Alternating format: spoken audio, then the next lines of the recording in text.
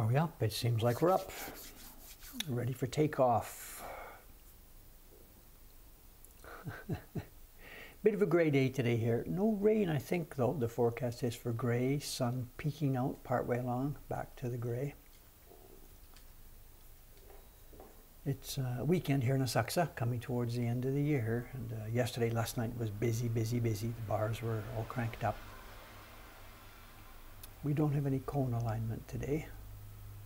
Should I set that up before we start the stream? I don't know.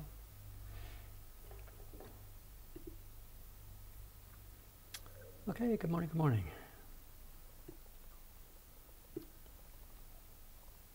Ooh, coffee cup. I got my coffee early today. I had to. Today's Saturday. The shop will be open. We'll be opening at 10 o'clock after the stream.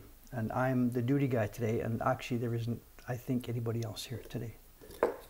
That's the problem when employees work real employee time, Monday to Friday. They're gone, and we haven't yet got shop staff rotations. We don't have enough people to do this, so I'm the hot seat guy today. So I went out to get my lunch. That's why I've got a coffee here already.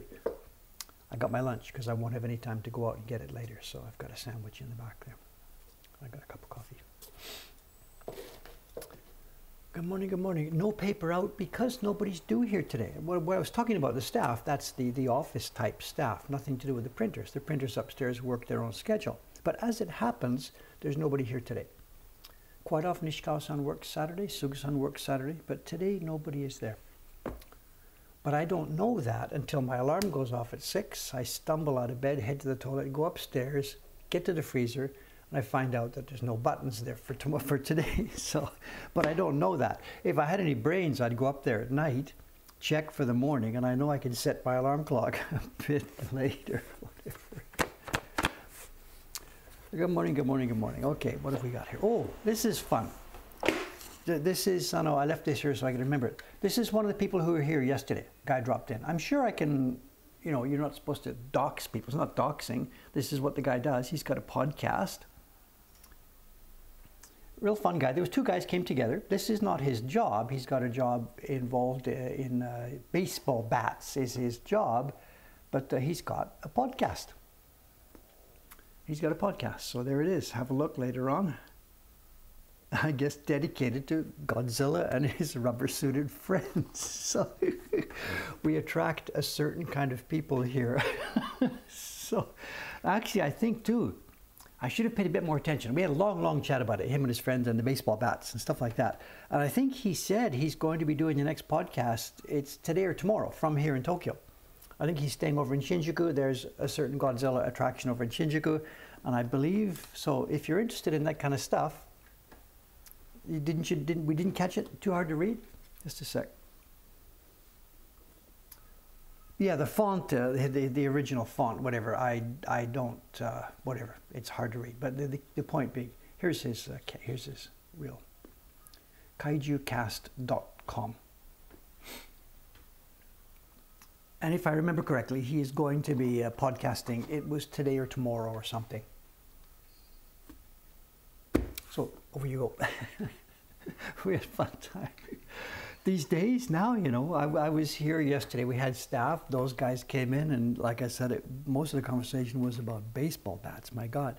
Then the next gentleman that was in was from Canada, and we ended up talking about, well, not ended up, it was his job. He's here in Japan to help the Japanese culture agency who is they're involved with protecting and preserving old cultural stuff like temples and shrines and books and whatever. And this man's job is, he's from Canada and he's involved in conservation. And he told me about a really neat thing. They're wrapping buildings here. They're wrapping the whole shrine and or temple or whatever and heat treating it. I don't think this is secret. I'm sure he's been academic papers about it. And they're heat treating it to kill bugs.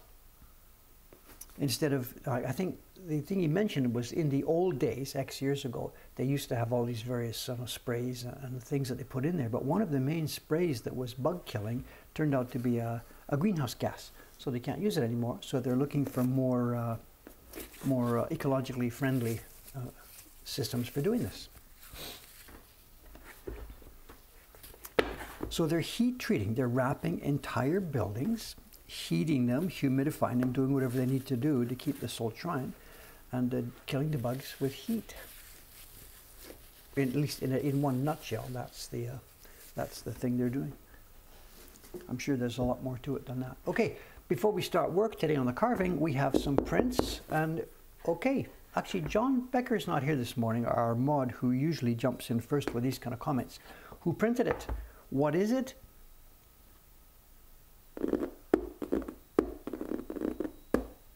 Can they help you with visa for Mokuhankan?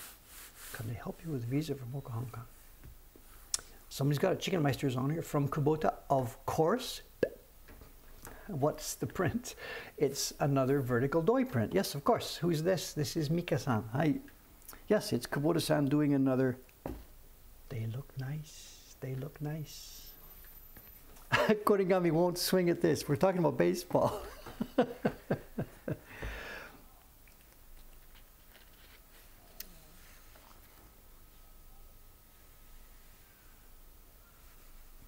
Looking nice, looking nice, looking nice.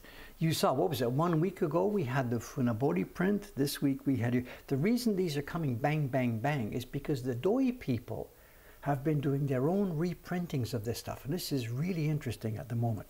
These blocks are not mine. They're from the Doi Hanga company.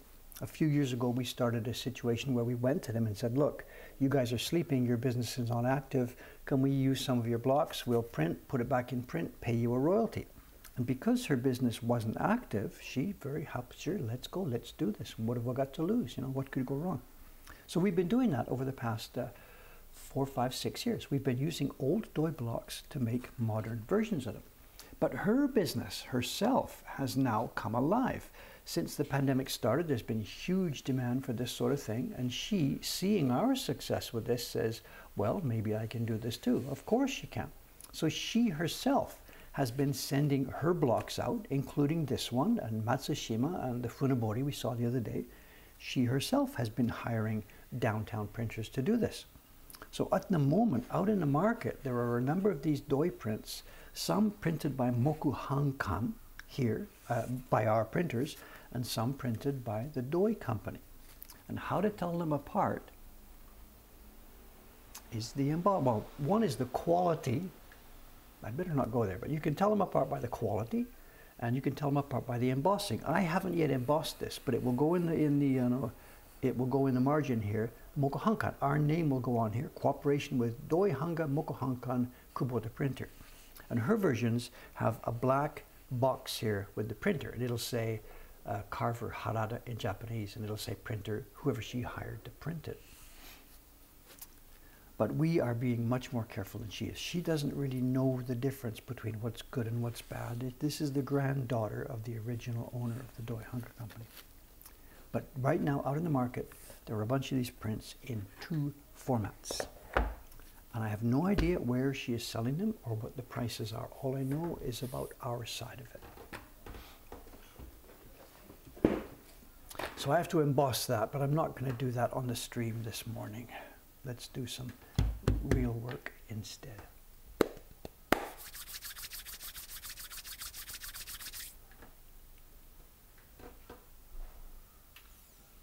Okay, we are, as you can see, we are almost done on this block.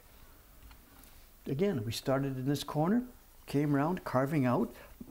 The black parts get left, of course. All I've done is I've carved away the white parts in the middle, all the different kinds of curves and waves and around and around and around. And I am now back up. I have just got this last little corner to do, which we'll do this morning. And then I've got to clear out all the stuff in the middle, and I have to clear out around the edges. So I won't be finishing it during the stream this morning, but we are going to get close.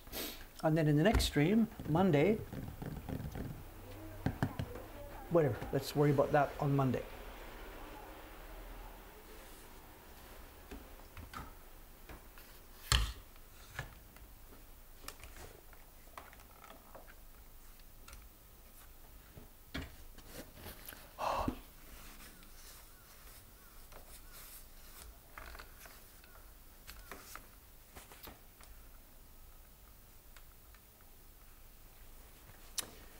If we about the gradations, yes, anybody can make one gradation. It's really dead easy, no problem at all. Bang, bang, bang, it's done. Making 100 or whatever the number is, making all the gradations the same, that's difficult. Excuse me a second.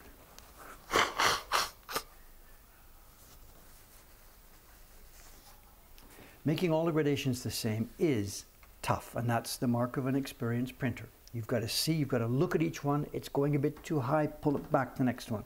It's going a bit too low, pull it up the next one. And you can't see, when you've got your brush, you're doing your gradation, you can't see how much pigment is in there. All you can see is how much you're putting on, where you're putting on, and you can see the finished result. It is difficult. It's one of the real things that, what's that expression? It separates the men from the boys.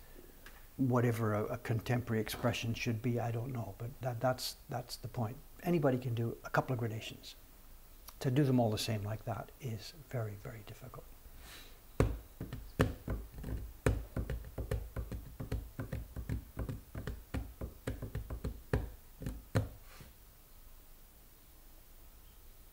When I did the big clearing of the key blocker Surfer Girl, how do I know that the wood won't split or crack? Well, what can I say? We have chosen the wood, we have created this by ourselves, we know what the piece of wood is capable of, I know how hard I'm hitting, I know what I'm doing.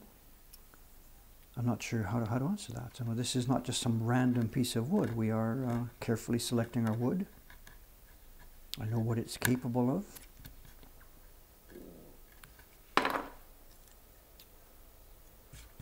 Gradients determine the great printers. Well, printing a good gradation is one of the things that, of course, that's where your skill shows, you know.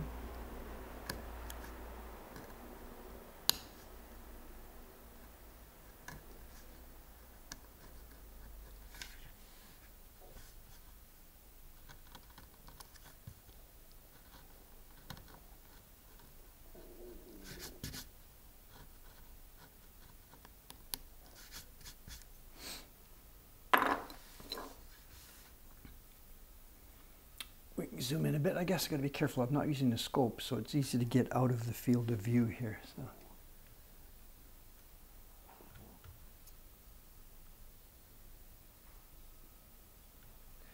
Someone's saying, whenever we see prints from Kubota on my desk, they look immaculate. Do you ever find errors with his work? I'm not sure what the word error means. I know, you know, when we get a deck from him, maybe this deck, maybe at the bottom of there were 2 or 3 with corners cut. He uses the first few sheets to build up and get organized and get going. He's not God. He does, you know, errors. The problem's come in difficulty of communication. He's working outside, not here. I can't see what he's doing minute by minute by minute. So I've got to communicate what I want to him. I send a sample. I call him up when the job is starting. Hey, Kubota-san, please, take a look at this, take a look at this. I'd be a bit on that mountain, I'd like such and such.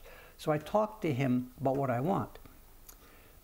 But he has a lifetime, and I'm talking 50 years plus of experience printing not Dave's work. And a lot of the ukiyo-e printing and Japanese traditional printing in the last half a century has been of a style that I don't like. So a lot of these outside printers, they tend to do the key blocks darker than I want.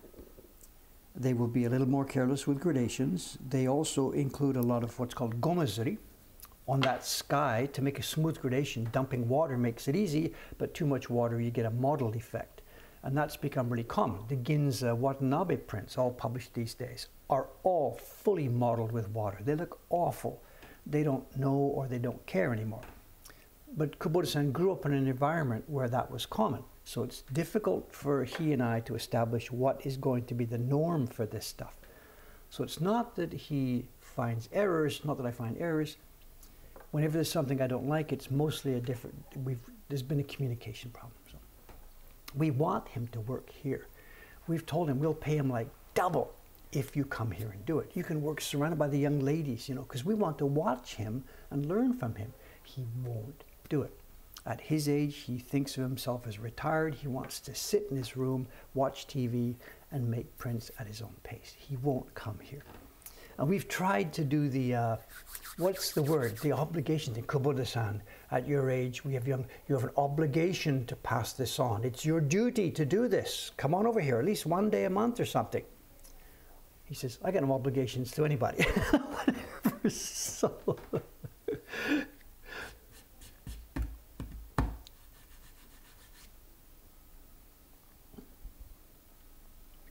He doesn't do obligation, just laughs at me. And he's right, it's okay, He's spent his entire career doing this, and his job, and he's a shogun, a craftsman. He has no obligation whatsoever to anybody else. I get that in comments from people who have watched the Remembering a Carver video. Some people make a comment negative about Ito-san. He had an obligation to teach you. Why did he say no? He had no obligation whatsoever towards me. His position in this society, as with Kubota-san, his position is a printmaking craftsman. That's what he trained as, that's what he does, that's the exchange of money. He has no obligation to anybody else for anything else.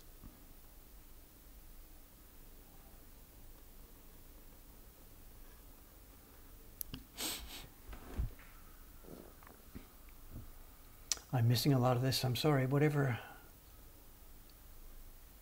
I'm missing this,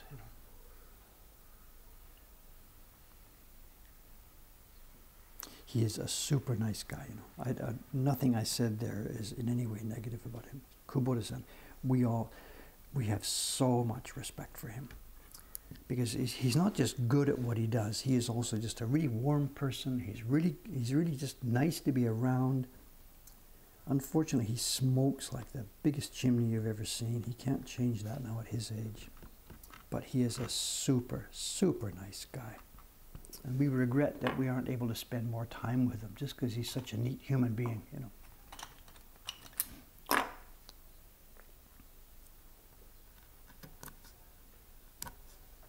He's so happy with us too, He knows he's got respect. He knows that when he does good work, it's going to get appreciated.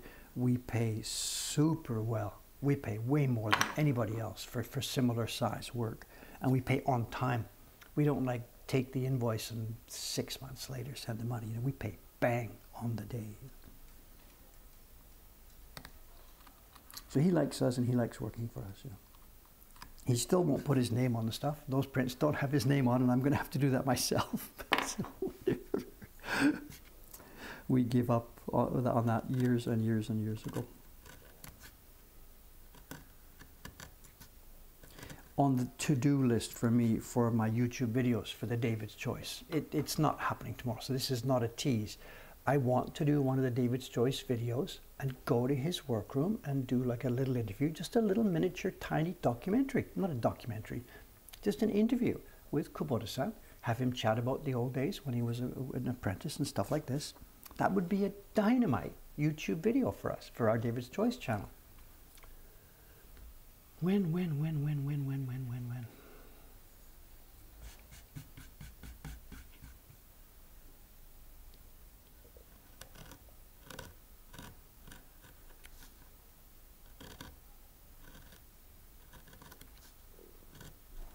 That would be cool, if some random TV people came and talked to Kubota-san and whatever, they're just going to ask him the same little questions, Why did you get started in this work? Blah, blah, blah. How long have you been doing this? And all that kind of stuff. They would just ask him the generic questions.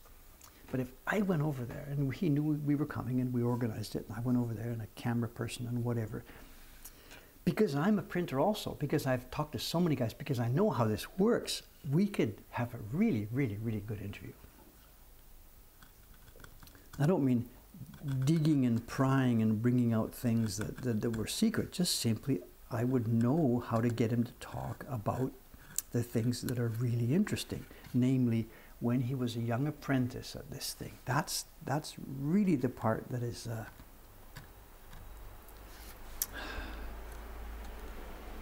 we've already got some of this because I've chatted with him about this personally, so I know some of these stories that I would love to have him say to the camera and tell us about, like this story about his first day on the job, I'm not sure how much is exaggerated, and it doesn't seem really exaggerated. But his story about the first day,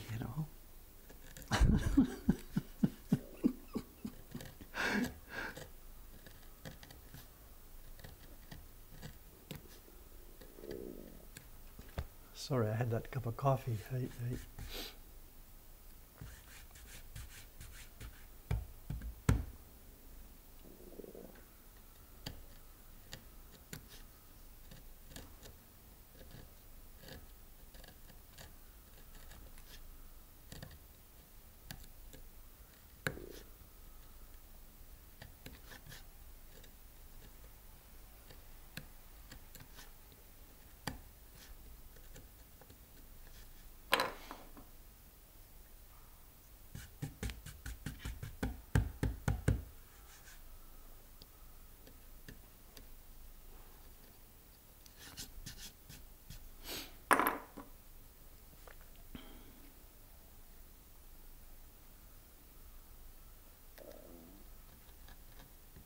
Sorry about the sound effects. I'm not sure what I can do, you know.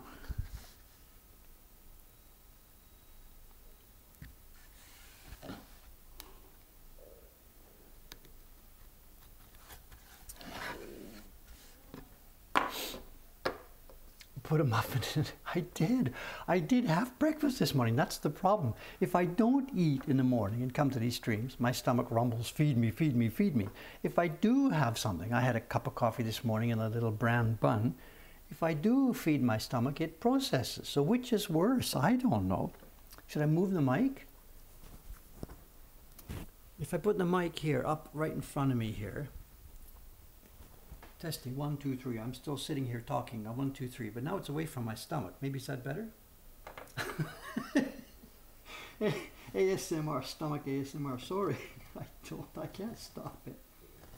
It's the pose. It's the body pose. You know, I'm sitting here. Of course, my stomach at the moment is being squeezed up. There's nothing I can do about it.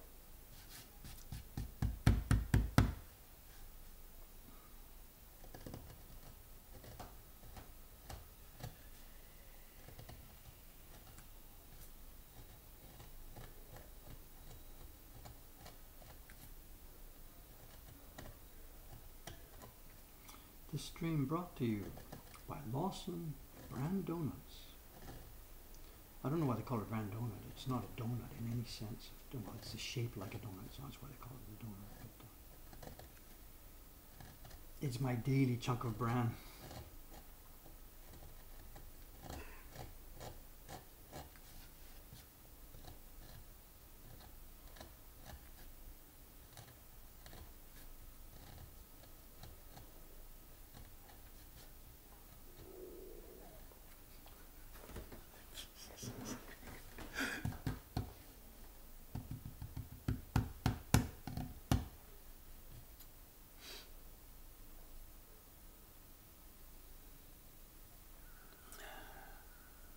Well, it isn't a bran muffin. I really would like to be able to get some real bran muffins, and maybe somewhere in Tokyo you can get such a thing. I don't know, but not here in this district, not at my local convenience store. There's nothing like a real bran muffin. I'd really have to make it myself if I wanted that sort of thing here.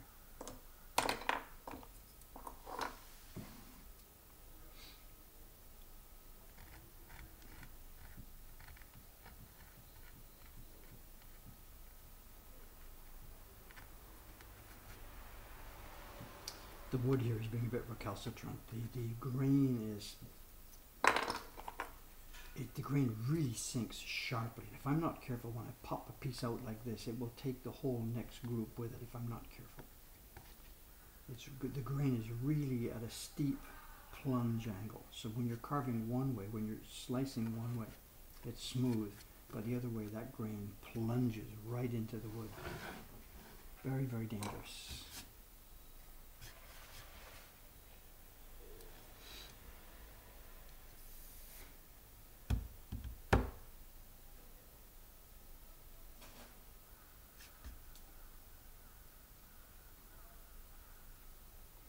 What's someone asking there? Woodblock prints as a hobby? I could not imagine a better hobby. You know, it's really, really cool. It doesn't require you to buy a whole bunch of gear. It doesn't require you to have a dedicated workshop or workroom. You can do it literally. I did for the first X years. I did it on the kitchen table. Pack up the gear, have dinner. You know, it's okay, whatever. You don't need tools, equipment. There's nothing dangerous. There's no chemicals. If you're a bit handy, you're okay. If you're not handy, then it's perhaps not the thing to do because you've got to manipulate stuff. But yes, of course, it's perfect. No investment to get started. Zero. You can get started with whatever's in your kitchen and your garage. And nothing toxic.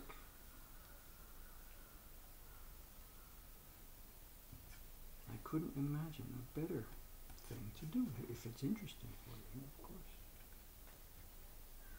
And you stop and start. I know, with one qualification.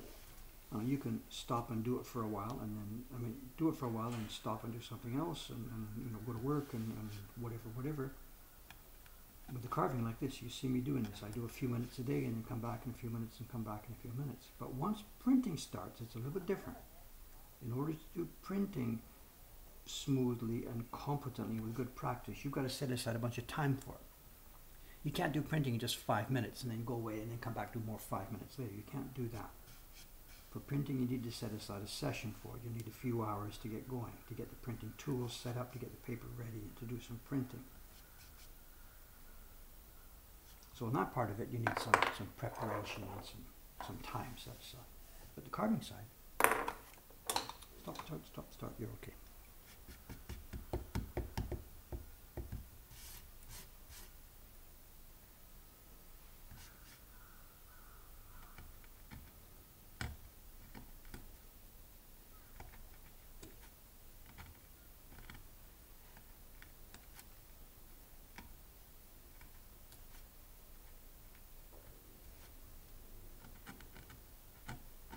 Someone's talking about formaldehyde.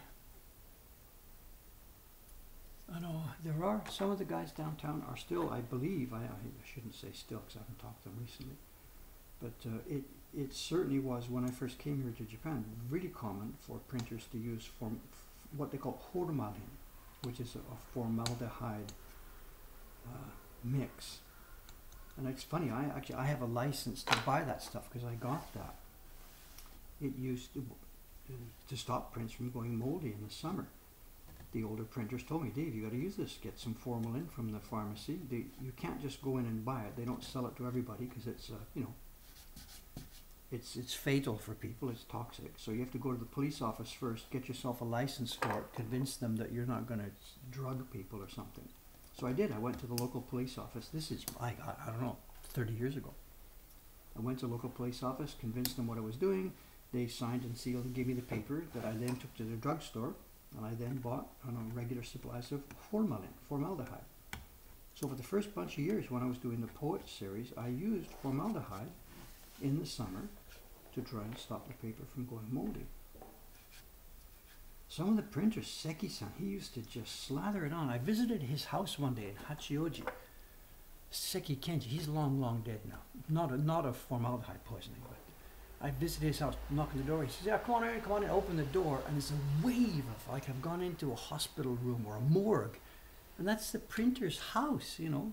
The whole house was full of this formaldehyde smell. We now no longer use it. We don't use it here at all. I don't have any in the building. I've got the license. Maybe it's expired. I don't know. We no longer use it.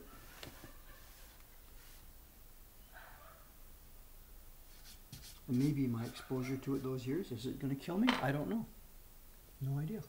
I didn't use it all that much. I didn't use it as much that my house stank of it. You know, I tried to be very careful with it, but I did use it for, I don't know, a dozen years or so, I guess, 10 years or so.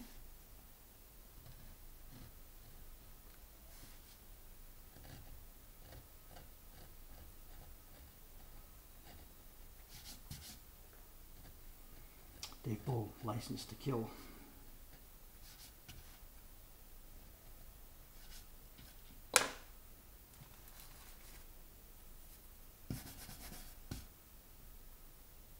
Are we looking at the shop, the camera? The camera is in the shop. I know the camera is in the shop entranceway. We are looking out left down the street. And in fact, as you see right now from the other camera here where my right hand is, you see our flag. That's because the flag at the moment is sitting in the entranceway. We're not open. When we're open, the flag goes outside and you would be able to see that orange cone. The ninjas they've replaced their flags because what they do, they leave their flags out overnight. So they disappear. So the ninjas are constantly replacing their flags. This is a bar district. People get drunk, and when the bars close, people stagger down the street. And if there's anything loose in the way,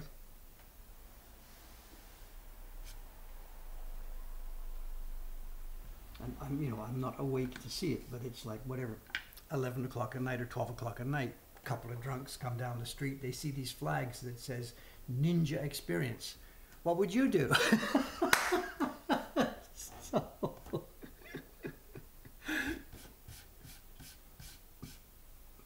So they disappear now and then, you know.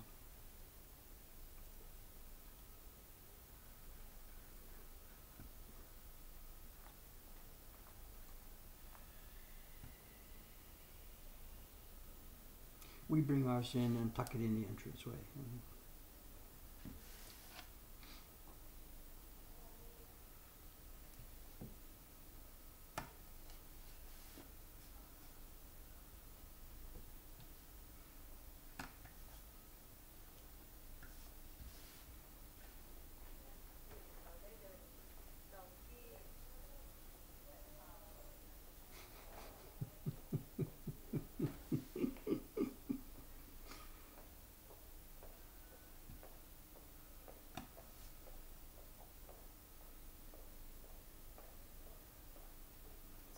They're really cooking. I think I could probably eat my words or something. I don't remember. It must be on the old streams here from a half year ago. Those guys opened up when?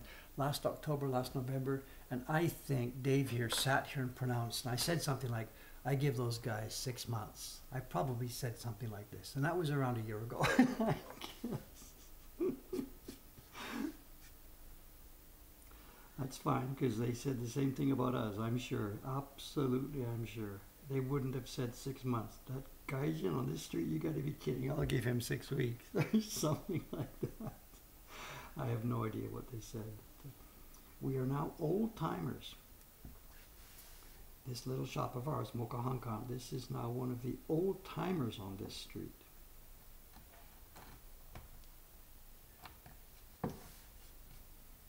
We've grown up. We survived, you know, businesses like this. It's the first X months, you know. But what people who just look at us don't know is that we are not just a little shop. We have lots of other activities behind us. So people might look at our shop and look at the very few numbers of people that come in and say, man, those guys are never going to make it. But what they don't understand is that there's a whole world behind us, of course. You know.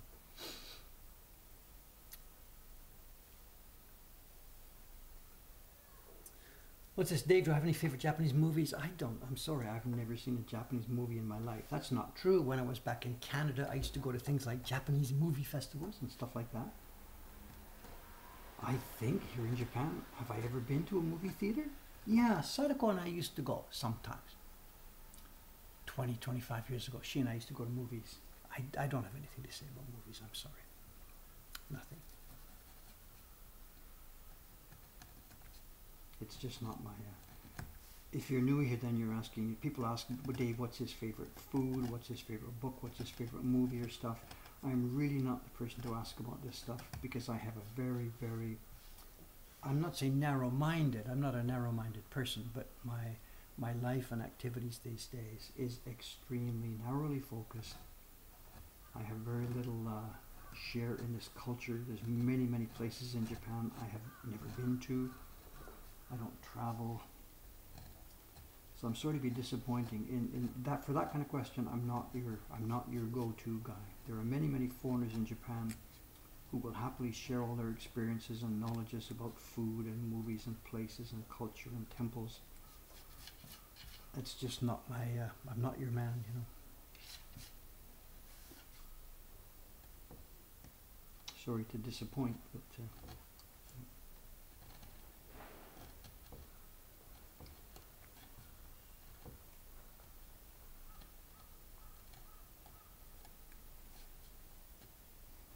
I think on YouTube these days now there are so many that it's a thing. It's a huge genre, you know.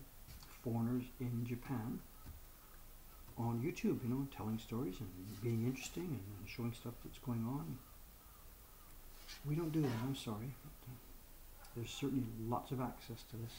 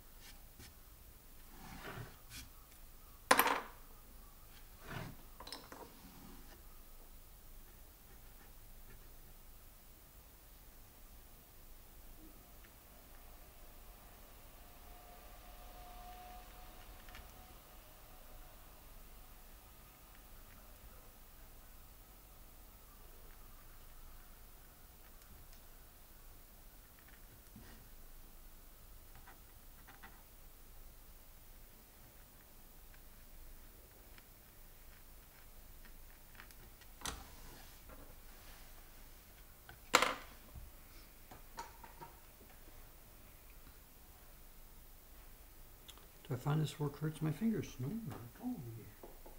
This kind of topic comes up many, many times. We simply don't overdo it. In any labor like this, whatever, if you're really used to it, you're doing it all day, you're fine. I recently am not doing it all day. I have many, many, many mixed jobs to do. So it's just simply, I'll be here this morning for about 90 minutes doing this, then I'll be doing other work. The only time I get in trouble with my body is if I overdo it after having not done it for quite a long time. We had this a couple of months ago here, because I only do 1 or 2 hours a day max carving. Recently, I spent an entire weekend doing it a couple of months ago, and I hurt my back at it because I wasn't used to it. You know.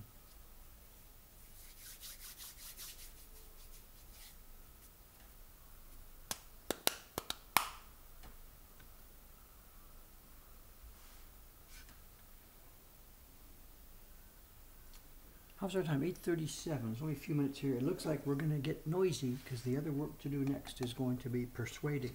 So later on in the stream, we're going to be doing some heavy, noisy work.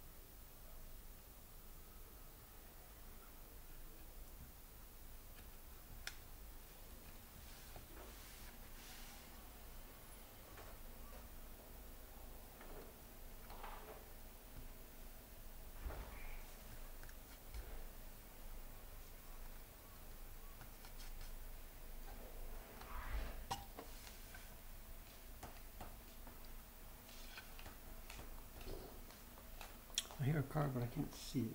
Parked just out of sight. Maybe it's our famous vegetable man. I don't know.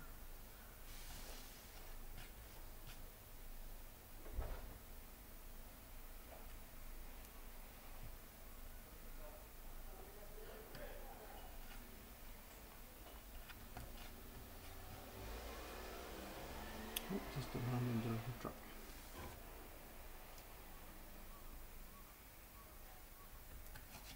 There was a bit of tiny drama here. Well, I mean here in the shop, but here in the Saxa yesterday.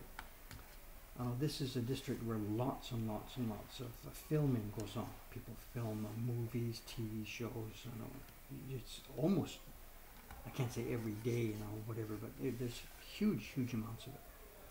And yesterday morning, I came down and out in the street, not right in front of me here. You can't see this way. When we point the camera the other way, in that area, there's a used bookstore, there's a couple of shops, there's a brush shop in that little group of streets there. There was a bunch of tents and backup vehicles and cameras, whatever. They were obviously doing a movie scene or a TV drama scene or something like that. And that was early in the morning. That was about 8 o'clock or so they were starting. I stood back for a while and just watched. I don't recognize. There was some people in very old-fashioned clothes, Showa era clothing.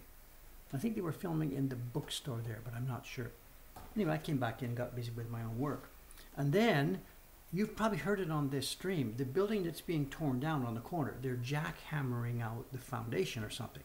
And then, bingo, exactly, must have been 8 o'clock, the time is set to do this. Boom, the jackhammer started. And I was a bit curious. I wondered, you know, they're filming a movie out there, whatever. So I went outside to the corner just to stand back and see what's happening. And, yep, this hadn't been cleared, and the movie people didn't know this was going to be happening, and the jackhammer people didn't know anything about the movie. And there was a big standoff. The movie people are all gathered around the construction. I have no idea what actual conversation is going on. The movie people must have gone, give me a break, what's going on? And the jackhammer people are like, it's 8 o'clock, we're allowed to start at 8 o'clock. We didn't know, you blah, blah, blah. So there was this, must have been a standoff. I didn't stand there all the time, but I just came back inside, and I remember maybe about a half an hour later or so, the jackhammering started up again. So maybe they made a deal. Was we're gonna, okay, well look, we'll give you 30 minutes, you know, shoot whatever you want to shoot, then get out of here or something. I don't know. But there must have been a miscommunication, or A didn't know what B were going to be doing. So you know. Yeah, we've been there, you know, any number of times over the years, you know, out in Hamra, I got this all the time. when I lived in Hamra. We were right next to the Yokota Air Base. So I'd be doing the poet series, and a TV crew would come. One time there was a film crew with an actual big film camera, you know, and they're here, and all of a sudden we hear, and it's the guys are doing the, what do you call it? They touch down and take off and go around, and touch down and take off and go around, and there's three of them, and it's these Hercules aircraft, the ones with the big 4 rotors, and there's 3 of them at you know, at around a circle, touching and landing, and coming right over our apartment building. So and the TV people are like, is this going to go on all day? And I'm like, I have no idea.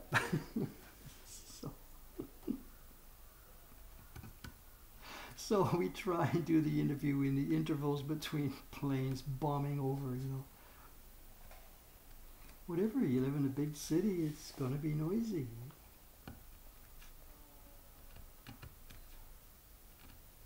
This morning here, it's nice and quiet out there.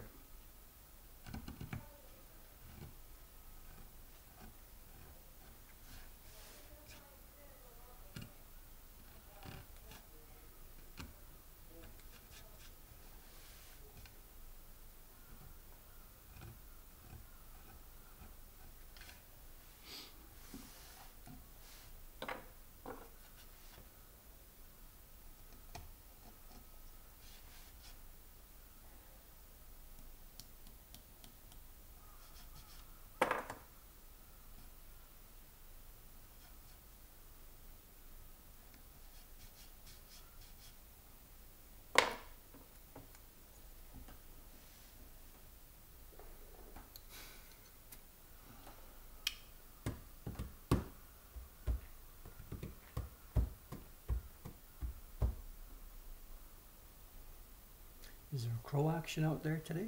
I can't really hear. I've got the door closed. It's a bit chilly out there, so I've got the door closed.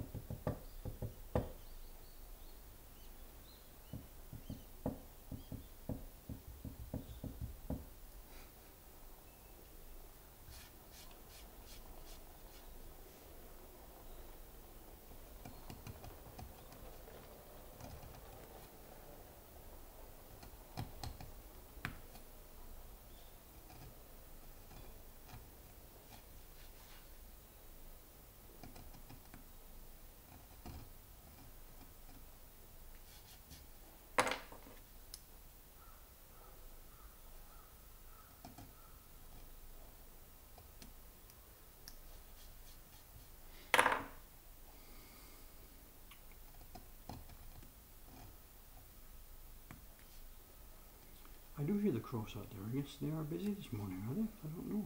What's the garbage? It's a Saturday morning. It's not a garbage day here.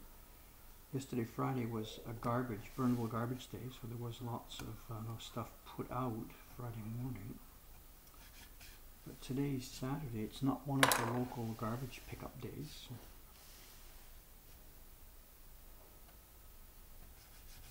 Don't know.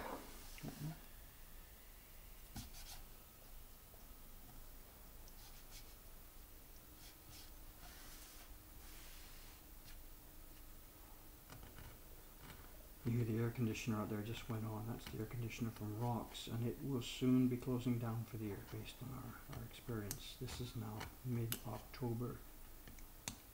And we don't actually notice when it disappears because it's like one of these, the sound is gone, but you don't realize that it's not there. In summer, probably next month, I'll be one day, oh, I know, I haven't heard the air conditioner for a while. But there it is right now, the whine in the background out there. And it will soon be disappearing for the winter. Until that day in April when we hear, up she comes. Oh, good morning. Domo. Yeah, it's morning. Domo. It's from Ome. It's a box from Ome, and this will be prints that are going to be transshipped via FedEx over to the US. We're still limited in shipping to some extent. We can't ship small packets to the US, so we have to group them all into a box. FedEx takes them over there for us, and Jed Henry's staff disperses them for us over there.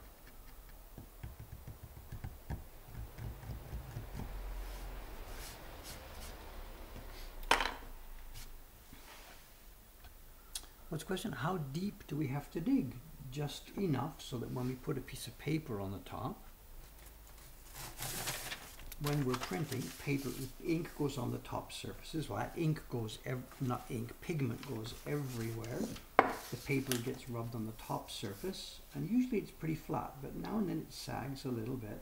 So I have to be deep enough so that when it sags, it doesn't pick up pigment from the hole. But we have good, strong paper. We rub smoothly. We don't sag very much. And we don't have to go very deep. You'll see well, maybe or maybe not, as I start to go here, when I'm digging this out, because it's wider, there's more chance for the paper to sag, and I have to go deeper right there than I do here. So there's no smart ass answer. How deep do you have to go? Deep enough. You find out quickly when you're learning how to make prints by yourself. You cut, you start printing, and you see, if you see a blotch in between those two things, that tells you you didn't go deep enough. So it's self-correcting.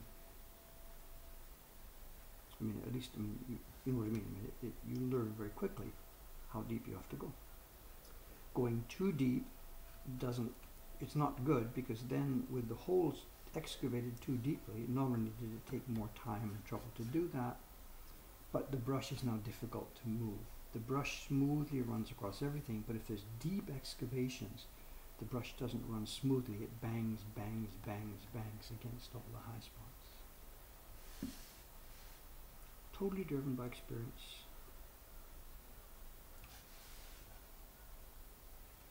We get occasional friction here in the workshop because the carver and the printer aren't always different people. So the carver will try and move along quickly like I'm doing here. Some of these things I've left, actually, I'm thinking that might not actually be quite deep enough. And I won't know, but who will know is the person who does the test printing. And she may come back to me and say, Dave, you could have spent a bit more time on this, please.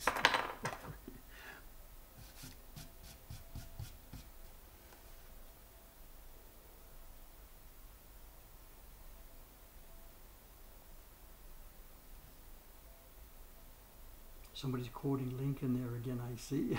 Very useful quotes. I think I tend to overuse that quote, so I didn't say it this time, but I'm trying to avoid becoming that granddad, knee-jerk granddad. When you poke him with the same question, he always comes up with the same answer, but the same joke. So somebody else can step in.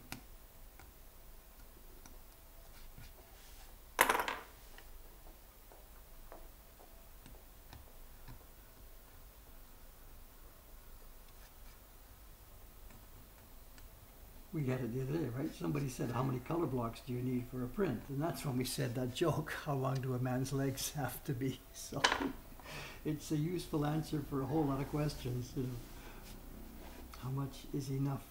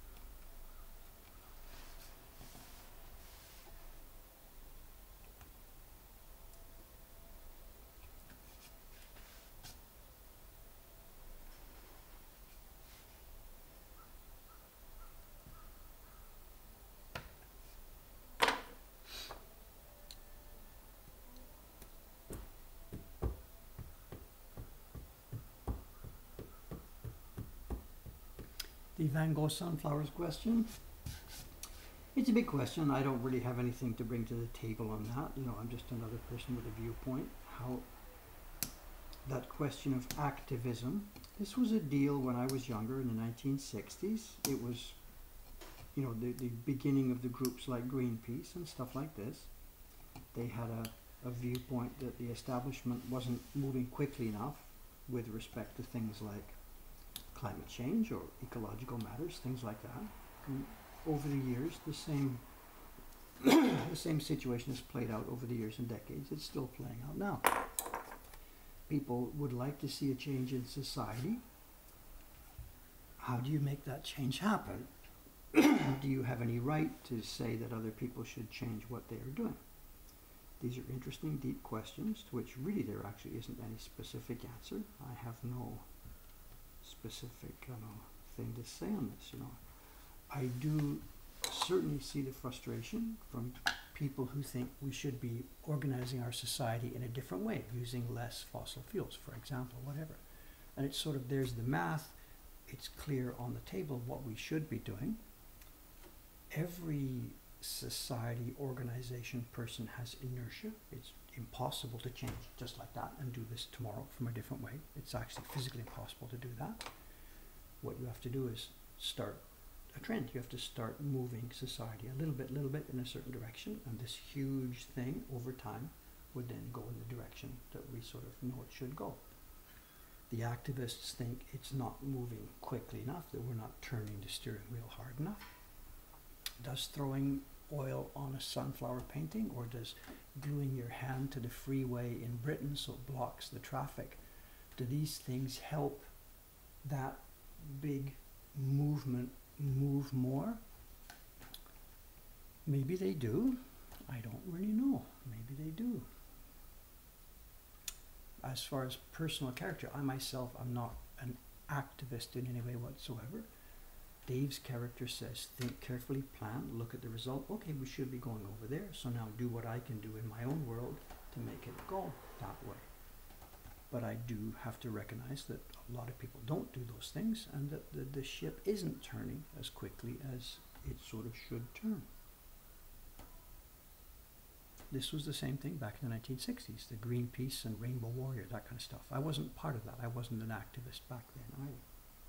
So I don't know, we're each going to come at this with our own personal character and viewpoint. I will answer this in a certain way. I think that's too much activism that is damaging to society. That much activism is okay. We're each going to draw our line in the sand here in a different place. Those people in Britain, the Extinction, whatever their name is, they've drawn their red line much higher than I draw mine. No answer. No answer.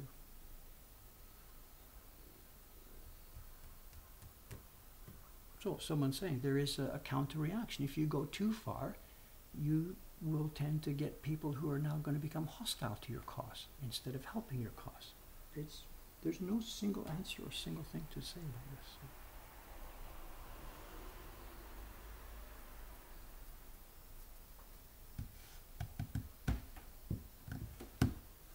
So I'm sorry if that's a non-answer.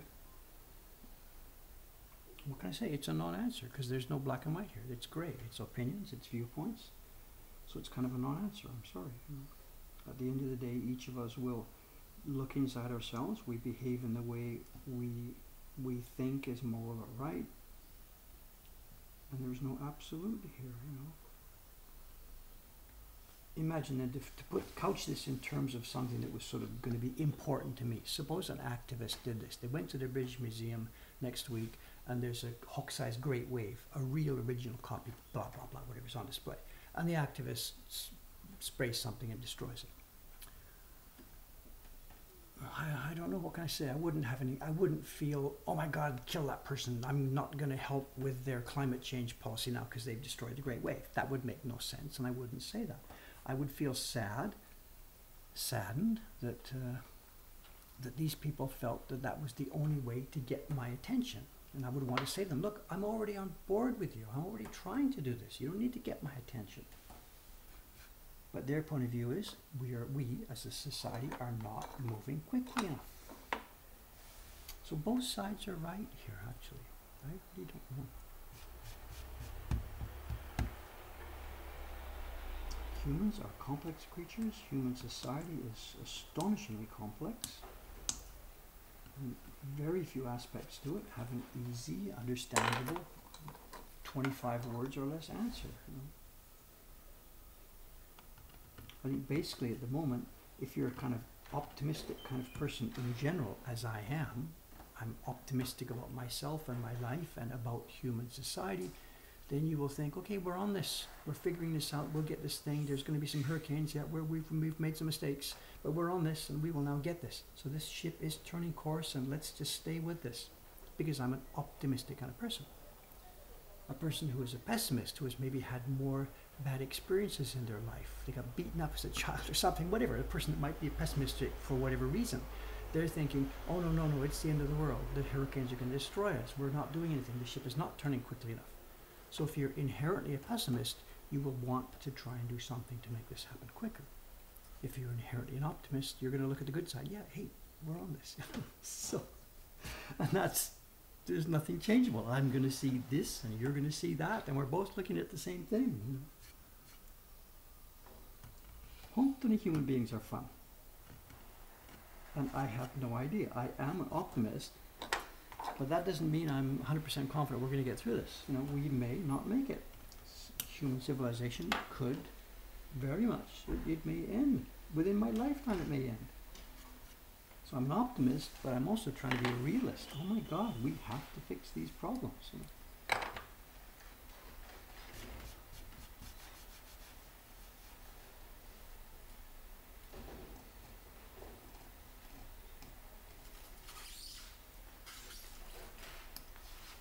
Well, someone's saying, those people that attacked the flower just ended up gathering bad attention, but actually, I think that's not true, actually. There are people who will look at that action and say, well, those people are idiots, they're assholes, they shouldn't be doing this. But so I'm going to burn more fossil fuels. I don't think anybody is going to come to that conclusion.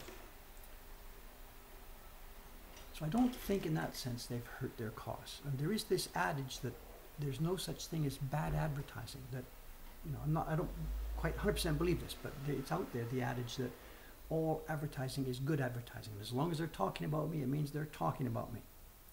And I think that's their viewpoint, the extinction people too. It doesn't matter how badly you think of me, you are now thinking of me. This topic is now front and center. And that's why they would do these things. Even though they know that it's bad to destroy a painting and that people will be angry, they have put their topic in the news front and center.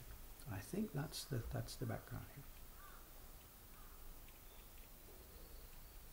Just to get on the media, and that has it works actually. It works.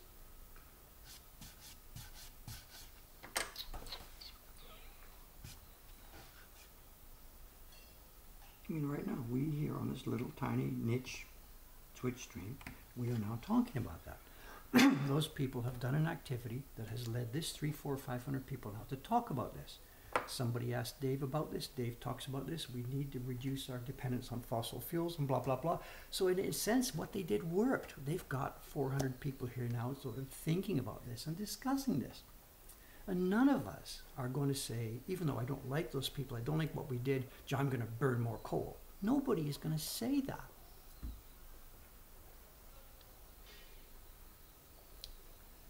Anyway, I guess I'm sorry. That's all I can, really add to this, I think.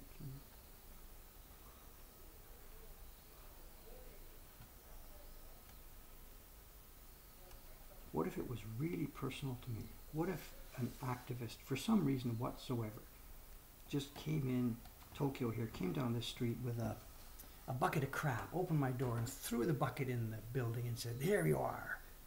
What if somebody destroyed something that, or tried to destroy something that is really in my face right here, right now? We would have to close our shop. The customers couldn't get prints. Some of my people, if they set it on fire, whatever, we'd be out of work.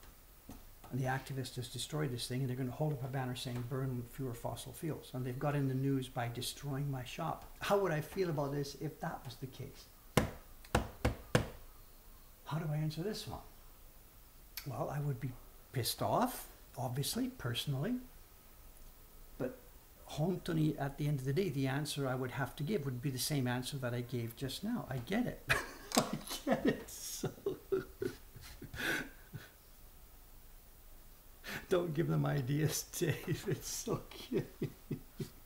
I don't think there's anything I can say that will influence people like that. It's okay,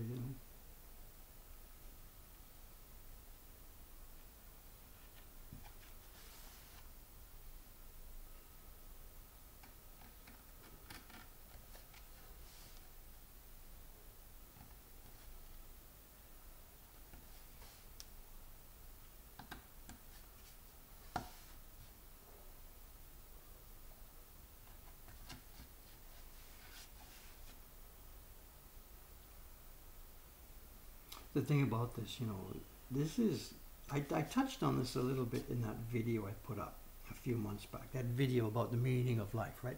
At the intro to that video, I talked about this, that the chance in each of our lives to be faced with issues and to be faced with discussion, and somebody asks you a question, you answer it, and then in answering it, you really have to sort of try and clarify your own thoughts about this sort of thing. And I talked about in that video that over the past X years now living in Japan, I get very few chances to do this. Very few chances to, okay, Dave, what do you really think about this? And you've got to try and formulate, what do I think about this? How do I express this without rambling for 3 hours? How do I clearly try and formulate what I think about this and what I have to say? And whoever asked this question a few minutes ago, thank you, because it gives me a chance to, what do I really think about this? Because it's, we normally don't really spend much time thinking about issues. And in the recent few days in the shop, we opened on October the 1st, and almost every day there has been at least one person in here who has asked me or talked to me, and I've ended up in some really good discussions. Yesterday, both of those two guys that were here, the first two guys with the kaiju and the baseball bats, and the second man with the infestation question and the bugs. Man, we chatted for hours. He was supposed to be touring around Japan. He sat for 2 hours talking about infestations in temples. So I learned. I put a little bit back in. This environment, the shop environment, talking to people, and this little stream here, it's really, I'm enjoying this. It's keeping me alive. There's our vegetable man. Do we have in the chat the guy who keeps asking about vegetables? I'm suspicious of what's going on here. He never comes here while the vegetable man is outside. As in, never.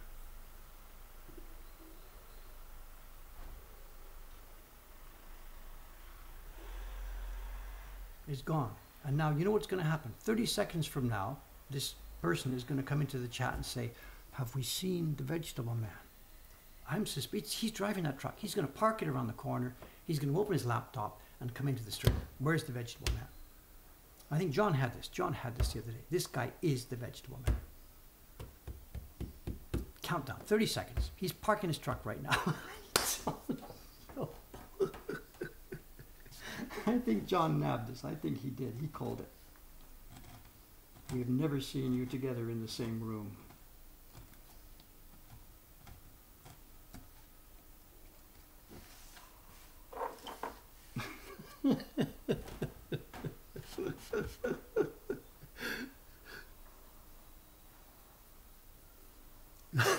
Vegetable man has joined the chat.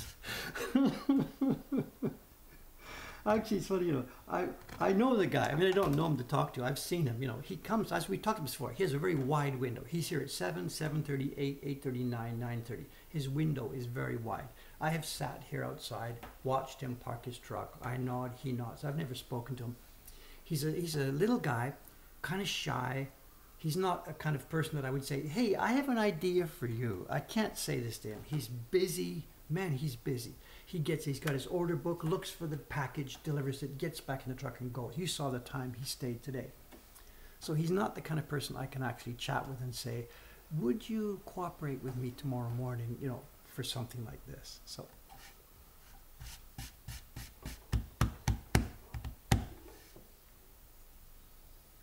I'm sorry, you know, I don't really think, and he's a busy guy at work. I don't really think I want to disturb him. And probably also this would not make him feel comfortable that hundreds of people are watching him at work each day.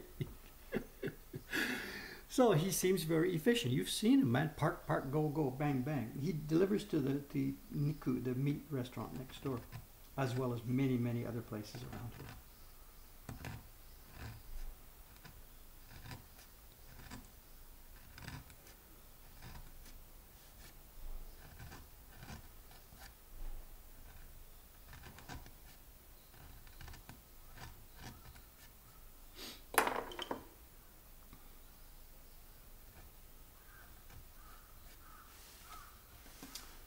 Smile, you're on vegetable camera.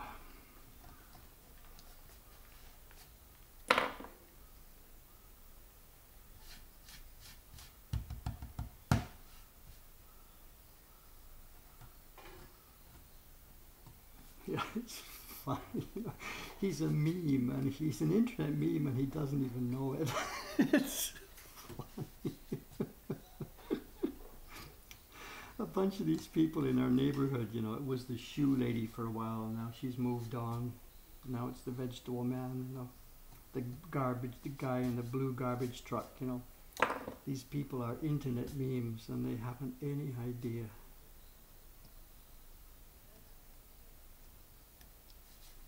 Very small memes in a very small community. It's so cute.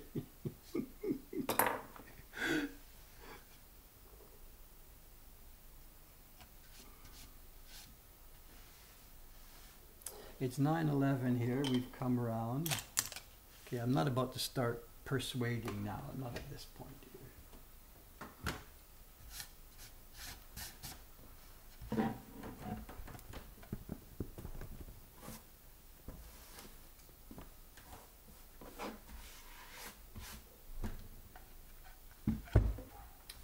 Okay, there's the main chopping. Oops.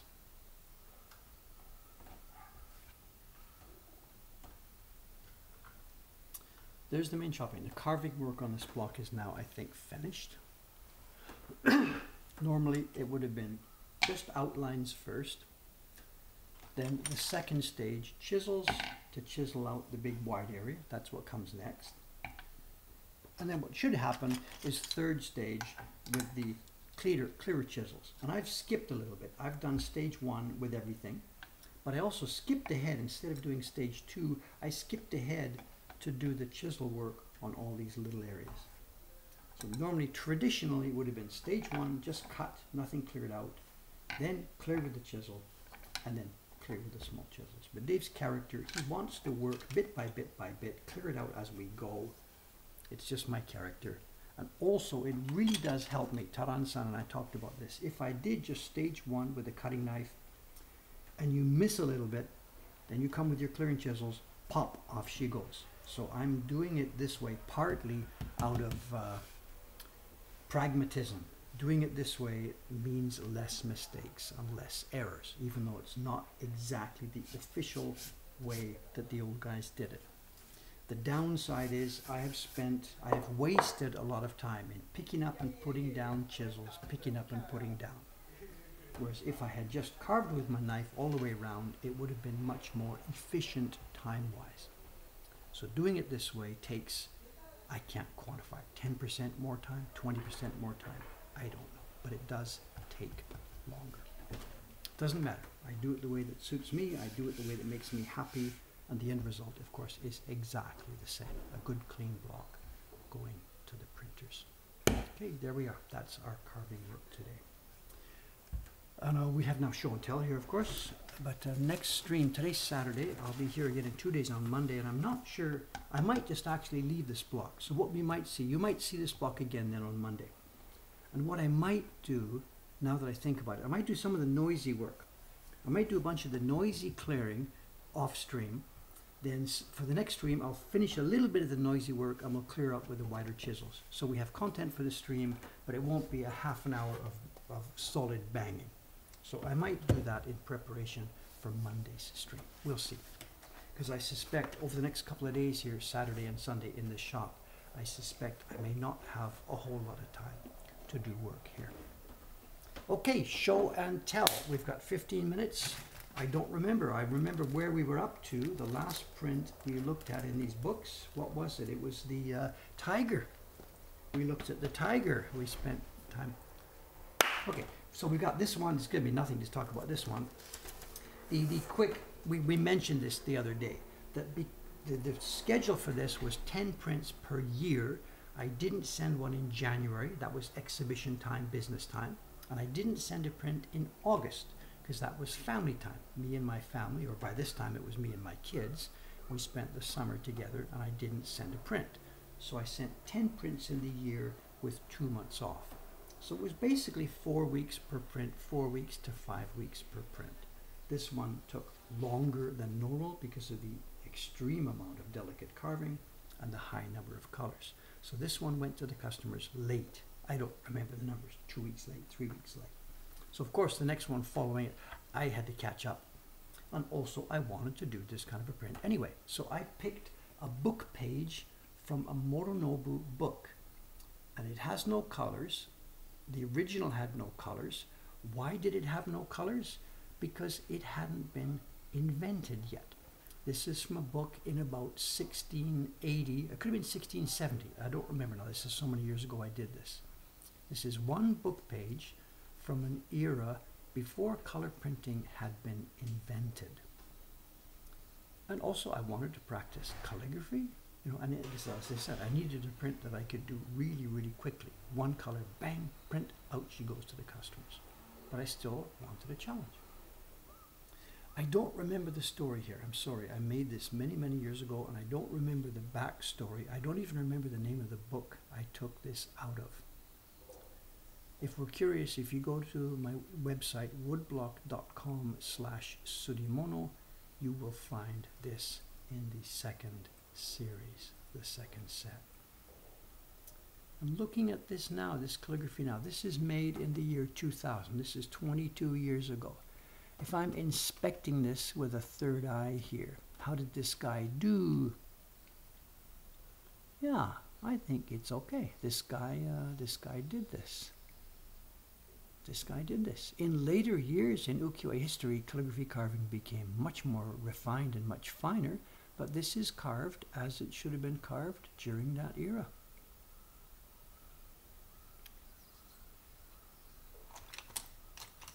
I could quibble with a few things. Let's see if I try and find things here. Where am I?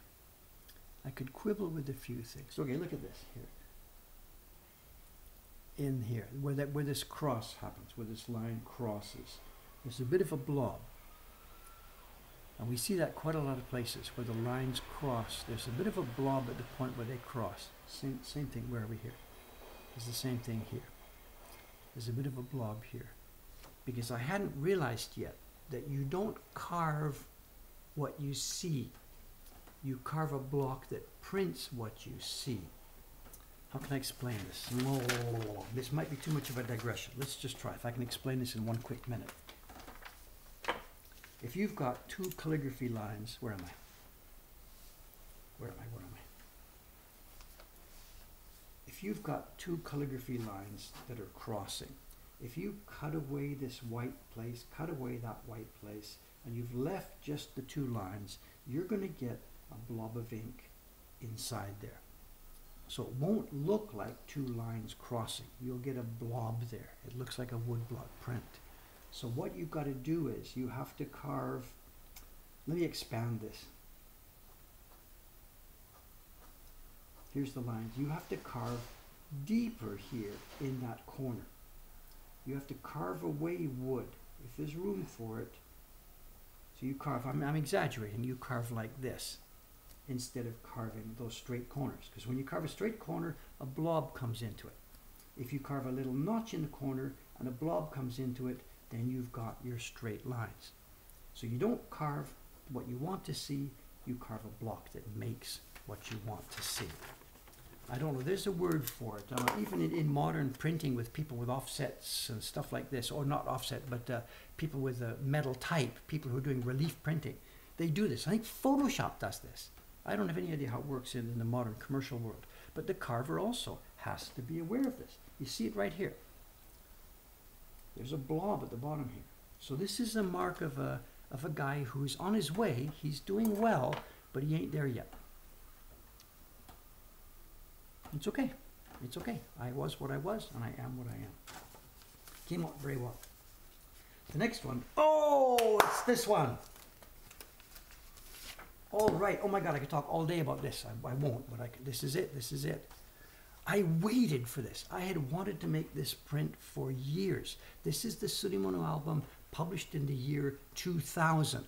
And for me, the year 2000 was a bit of a special year. Hiroshi Yoshida, the famous, the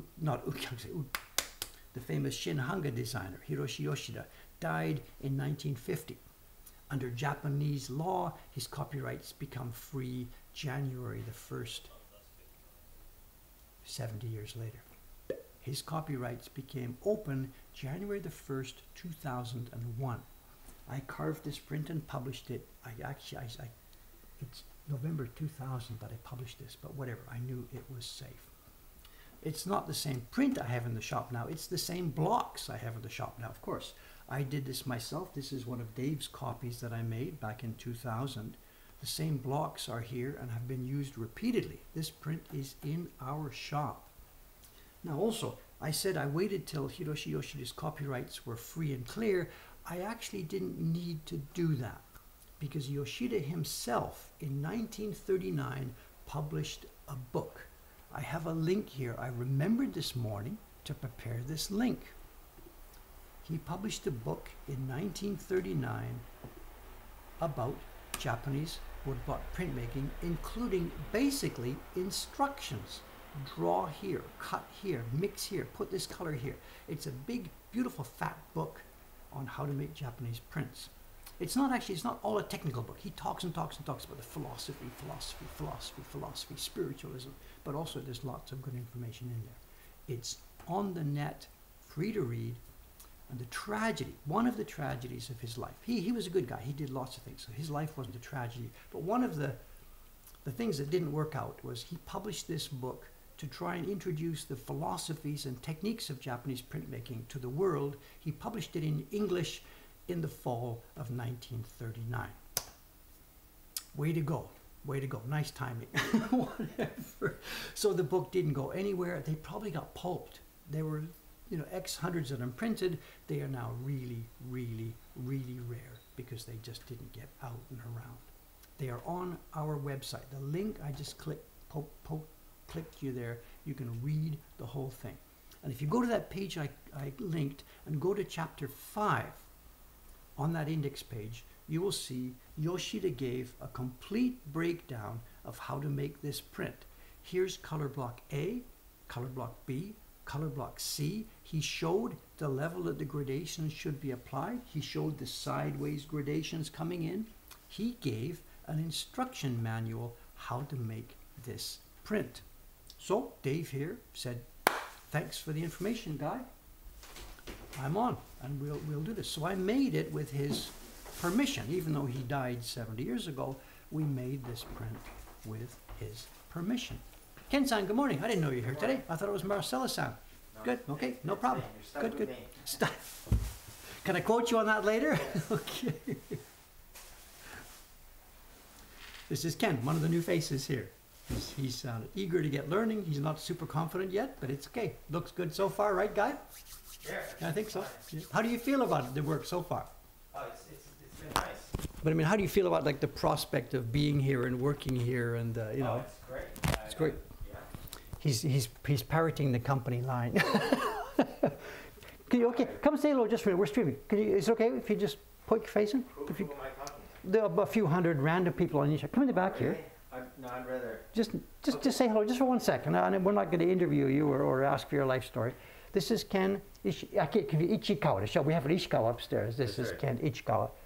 Just a little bit more. And he's sort of training here, the idea being to be a person helping us in the shop here. Yes. And as you mentioned, so far so good. I know he's very quiet. He can't yet grab customers and explain a whole bunch of things, nor do we expect him to be able to. But so far, look at this. Hello, hello, hello, Ken, but good. So greetings for you. Well, it was nice meeting everybody. I can see he's going to be a bit shy. Ayano-san comes here. She's ready to talk and show it. It's okay, relax. That's not part of your job description, so don't worry about it.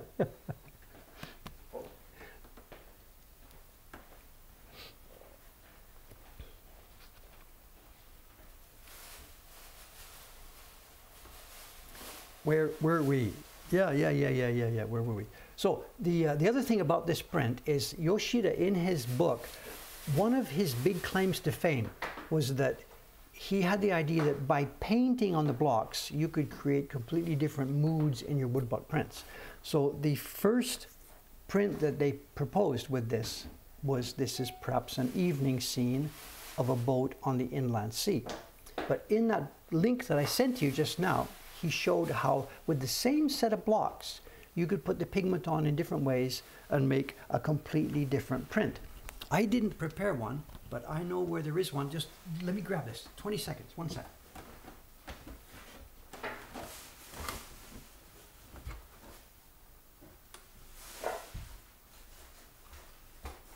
forgot to get this ready for the street.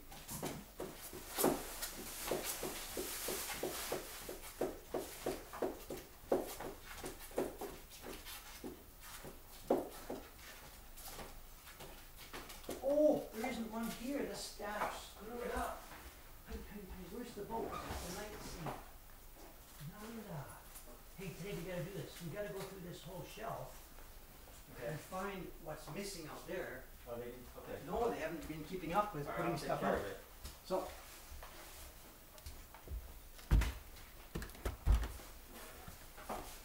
Look at that, we've been missing a chance. We've got stock here for browsing in the shop, and then there's backup stock.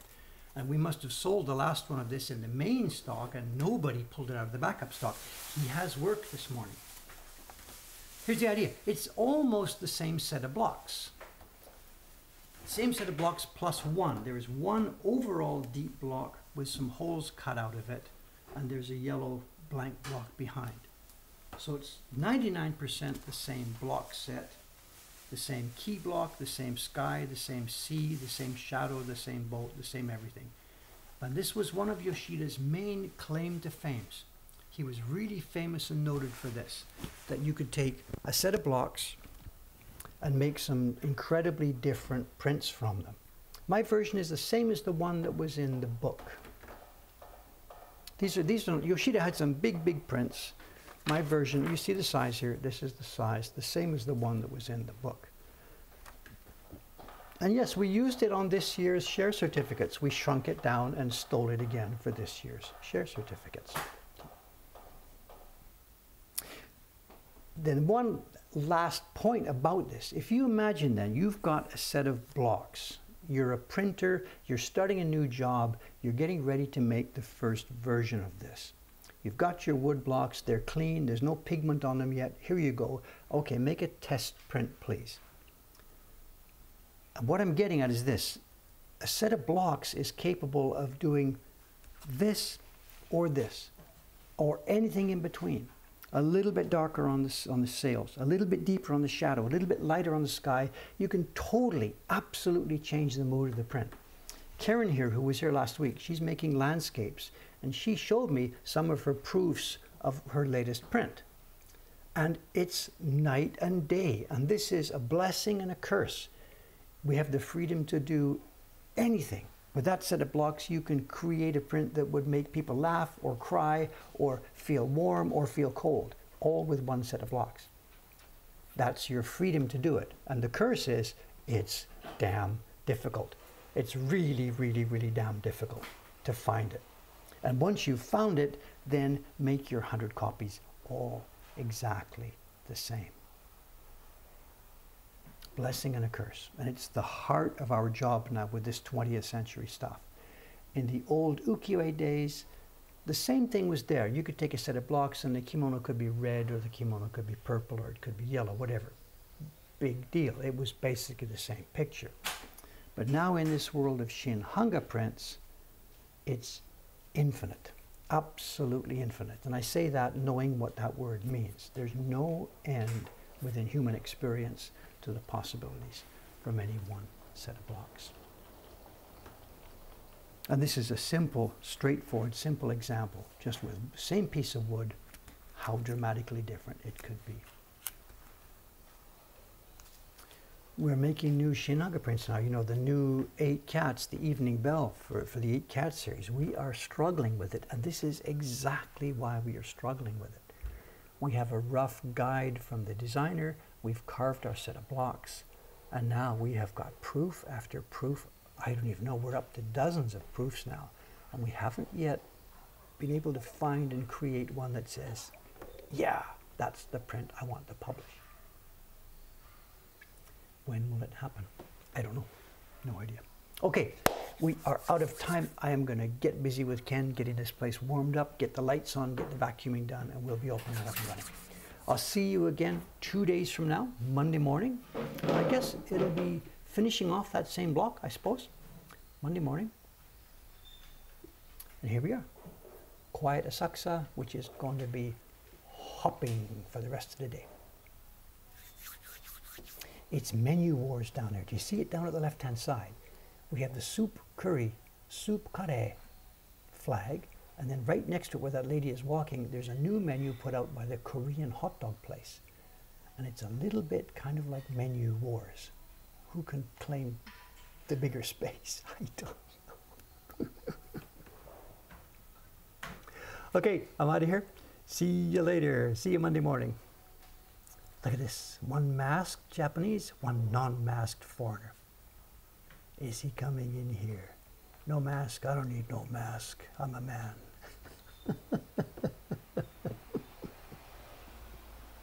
Okay, bye for now. See you next time.